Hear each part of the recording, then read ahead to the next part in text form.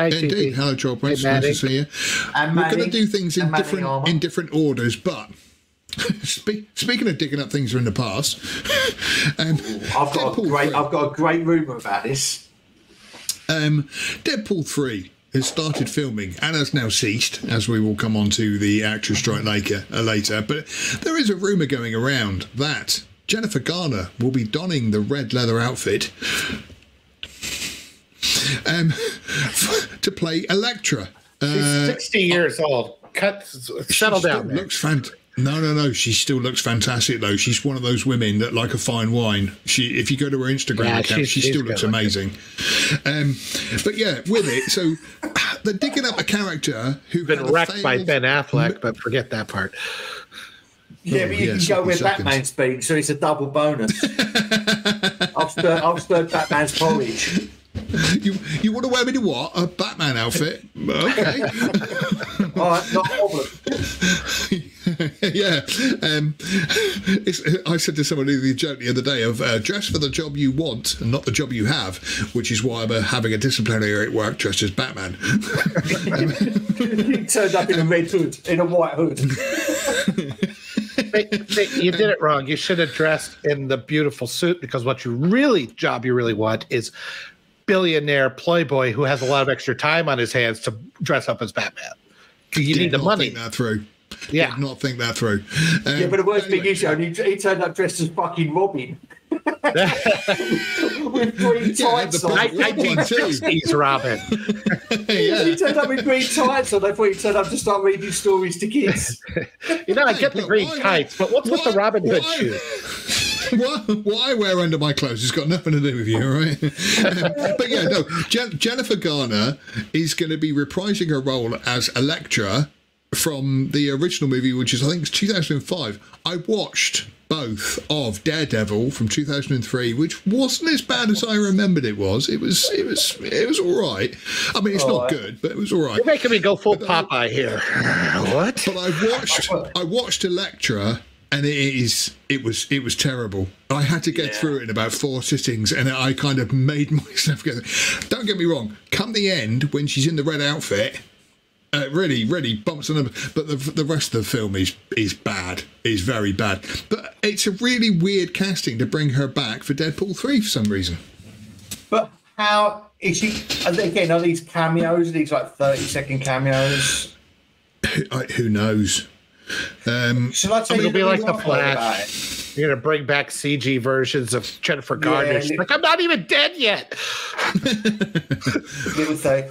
I've heard a rumor. I think someone posted it on the comment section on the website. Was that it's not a spoiler because it's only a rumor. That Hugh Jackman is actually Hugh Jackman and not Wolverine. He's actually the actor Hugh Jackman. I don't care. I don't want to see it. I don't. That's care. what I'm hearing. That's quite an interesting take. Yeah, I don't know. Deadpool 2 was like too much of the same thing. I'm like, okay, this got real quick. The only thing that I have been finding is Ryan Reynolds is starting to get a little grating. You know, his character is kind of grating.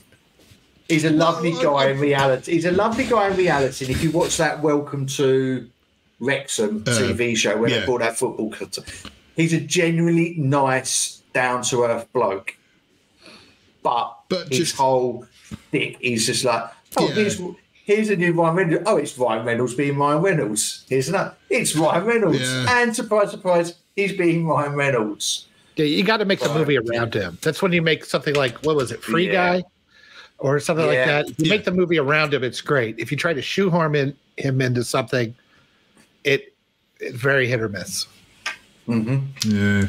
So, I'm willing to give it a chance because the first two have been entertaining. I do like the little in jokes. I can't remember the actor's name now, but I saw Brown Panther the other day in something, and I was like, it's Brown Panther.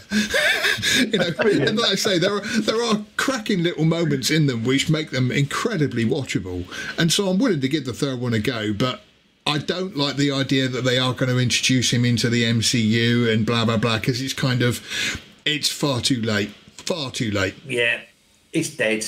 It's dead. We'll see. Listen, if anyone's going to make a film about multiverses and take the piss out of the whole multiverse situation on cinema, then Deadpool's the way to do it. I still say they missed a trick at the end of Endgame. Have because I mean, obviously, you know, what's his name? Captain America went back in time, but Anthony Mackie's character. Spoilers. Falcon, I'm not even going to go there. But have him in the compound and then have Deadpool running in going, I'm here to help me kill Thanos. And it's like, dude, that was like 5 years ago. And just have him go, and then cut to black. You know, it would have been absolutely perfect. But yeah, obviously they've missed a chance with that now. Okay, let's move on. Thank you for watching this excerpt from Outpost Frequencies. Tune in live every Sunday at noon Central Time or 6 o'clock UK time. And also, remember to come to lastmovieoutpost.com for all your latest in movie news, streaming news, and everything cool about film. We are the cool news now. Thank you for watching, and we'll see you on the next stream.